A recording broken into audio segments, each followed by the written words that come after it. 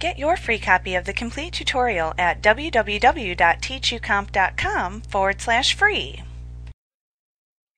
You can change the increments, appearance, and labeling of the timeline shown at the top of the taskbar area in the Gantt chart view. To do this, click the View tab in the ribbon, and then click the Timescale drop-down button that appears in the Zoom button group. You can then easily select a different timescale from the increments shown in the drop-down menu.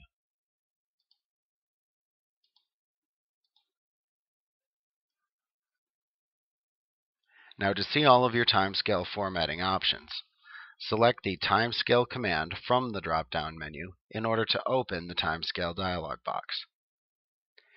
In the Timescale dialog box that appears, there are 4 tabs: Top Tier, Middle Tier, Bottom Tier, and Non-Working Time. Now first, you should use the Show drop-down in the Timescale Options section on either one of the first 3 tabs to select which timescale tiers to show within the timescale area.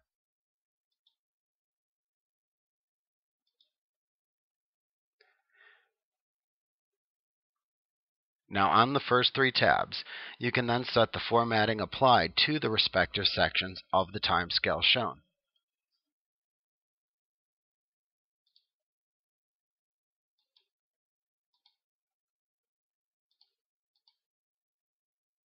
You can also set their size and check or uncheck the Scale Separator checkbox as preferred.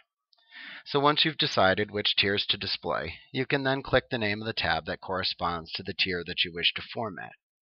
You can then use the Units, Label, Count, and Align drop-downs that appear at the top of the tab to apply your desired options to that selected tier in the timescale. You can also check or uncheck the additional Use Fiscal Year and Tick Lines checkboxes as desired in the same area.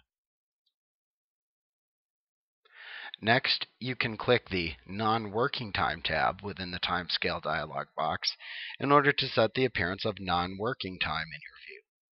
You can select the desired option for the display of the non-working time from the choices that are shown in the Draw section. Next, you can select the desired color, pattern, and calendar to use for the display of non-working time. Once you've made whatever changes to the display of the timescale within the view that you wish to apply, simply click the OK button in the Timescale dialog box to apply the changes to your view. Like what you see? Pick up your free copy of the complete tutorial at www.teachucomp.com/free.